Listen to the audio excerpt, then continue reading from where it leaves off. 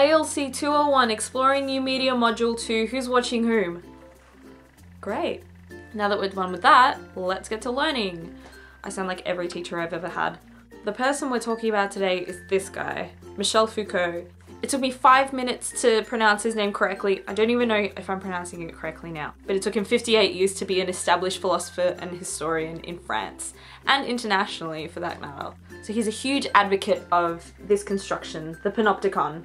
Let's see what I can remember from first year philosophy. You stick one central tower and then all around you have your prisoners, students, or patients, people that you basically want to keep an eye on. The prisoners know that they've been watched, but they don't know when, so they behave.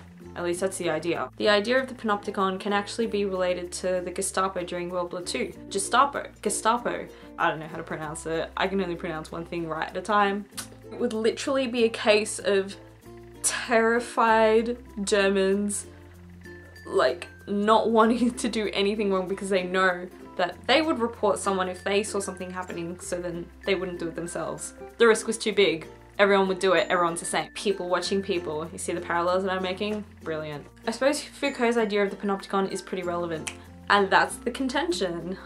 There's actually a lot of debate around Foucault and his ideas, whether or not they're relevant for today's time. Is he relevant or is he redundant? Is he refined or is he redundant? Thesauruses is so handy. Personally, I think the idea of surveillance is terrifying, which is actually something that Adam Brown suggests, that we should see surveillance as something strange, because there's people watching us at all times. That's pretty fucking scary. It's the main reason that I wear hoodies whenever I walk around campus at night. It's also the reason why I cover up the webcam on my Mac. I don't want anyone knowing what I'm doing or recording me while I'm sleeping. In Foucault's Discipline and Punishment, he covers 4 main themes. We have torture, punishment, discipline, and prison. The first 2 are probably the most interesting because they relate to the problems that were encountered in France at the time. So you've got this sovereign power, aka France, whose custom is to inflict pain on an assailant in order to reflect the wrongdoing that they've done to society or the actual sovereign state. But what actually happened is that people would sometimes side or idolize the person who's being tortured and then try to free them or just create an all-out riot. Now this is Foucault's remedy for violent punishment in France. That idea went out the window and they introduced a different method. There is actually a school of thought that disregards the panopticon completely, saying it's irrelevant, and they bring in this idea called the synopticon. Now it's basically the panopticon but with social media aspects.